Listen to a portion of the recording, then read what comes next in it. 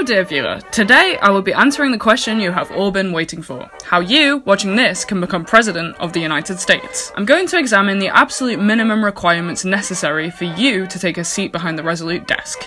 Number 1. The Constitution. Constitutionally, you have to be a minimum of 35 years old, a resident of the United States for at least 14 years, and unlike the requirements to be a congressperson or senator, you have to be a natural-born citizen. There's a whole debate over what that means, born in America, or American but born elsewhere, and what about Guam and Puerto Rico, but that's too complicated and lengthy of a debate for this video, so I'll just say that myself, a Brit born in Britain, is immediately out of the running.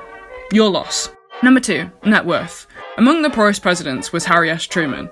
He came from a relatively impoverished background in Independence, Missouri, where he grew up on a family farm.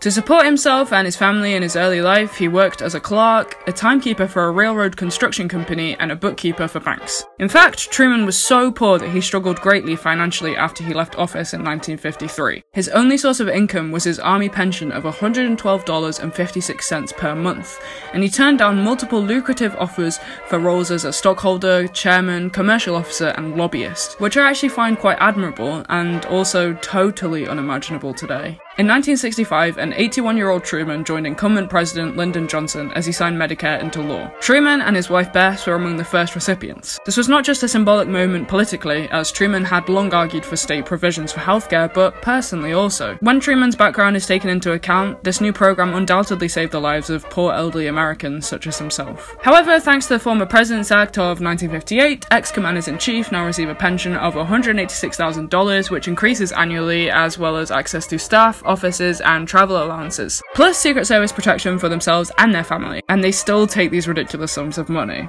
So thanks to this legislation, a situation like Truman's would not occur again. Also, James A. Garfield had a pretty rough start in life. He grew up in a log cabin in Ohio and supported himself through college by working as a carpenter and janitor.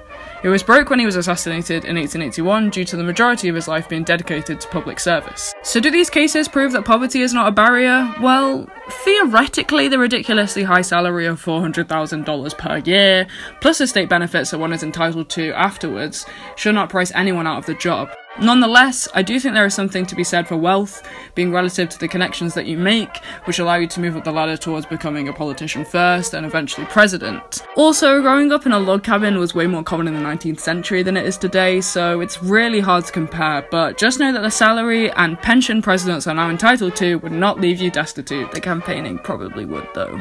Number 3. Occupation. Presidents have tended to come from a relatively small pool of occupations. They have either been lawyers, writers, teachers, soldiers, businessmen, and, well, politicians, obviously. There are, however, some notable exceptions. Jimmy Carter's background as a Georgian peanut farmer and Ronald Reagan's past as a Hollywood actor springs to mind. And, Trump. We can't forget him. Is he a businessman or a reality TV star? I guess that debate is one to be had for the history books. Honourable mention here to President Eisenhower, whose occupation before his election in 1952 is listed as Supreme Commander of the Allied Forces in Europe. Top that!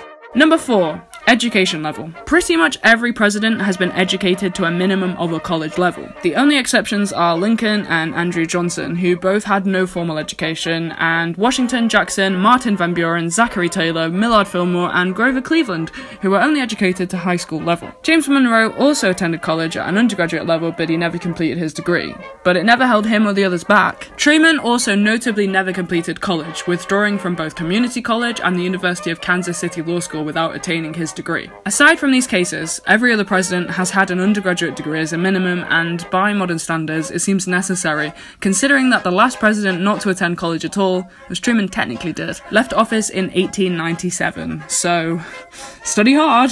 Number 5, race. I mean, visually it's pretty obvious. Old white men, so if you're a young white man, you could maybe cut it, or middle-aged, more than likely, but if you're not white, up to now, you have to have had at least one white parent. Hey! There was one president who did not speak English as his first language. Martin Van Buren, who spoke Dutch. But oh god, he was an old white man. Number 6. Gender. I mean, again, do I need to say it? Maybe in my lifetime. Number 7. Party membership. Although George Washington abhorred the notion of political parties, you do have to run as a major party candidate nowadays to stand a chance. A third party candidate hasn't won electoral votes since George Wallace won 5 states in 1968, and you have to go all the way back to Millard Fillmore, who served between 1850 and 1853 to find the last non-democratic or Republican president. A modern-day example of political independence joining major parties to run for president would be Bernie Sanders, who, without the platform of the Democratic Party, likely would not have gained as much attention as he has. Number 8. Funds. Presidential campaigns are extremely expensive, so I mean, you gotta be loaded. Or, at the very least, be talented at raising money through connections and appealing to donors through your charisma and charming personality. Now, these donors do not necessarily have to give you millions at a time. I mean, think of campaigns like Obama or Beto, but you really do need a lot to run for president, with the total spent on the 2016 election being $2,386,876,712.